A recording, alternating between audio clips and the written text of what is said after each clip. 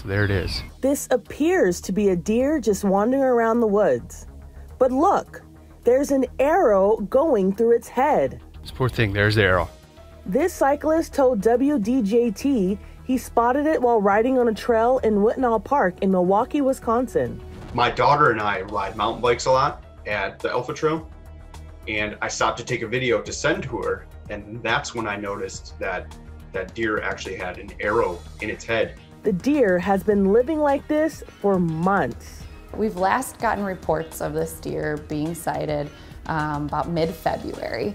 We always report to the DNR's conservation warden first. Wisconsin's Department of Natural Resources is aware of the deer and continues to monitor it, while also monitoring reports of illegal hunting activity. I've never seen anything like that in Whitnall Park. Yeah, it's unfortunate because it's such a nice area for nature watching, and it seems like there is an illegal poaching problem in Milwaukee County parks. Remarkably, the arrow doesn't seem to have impacted the deer's quality of life much.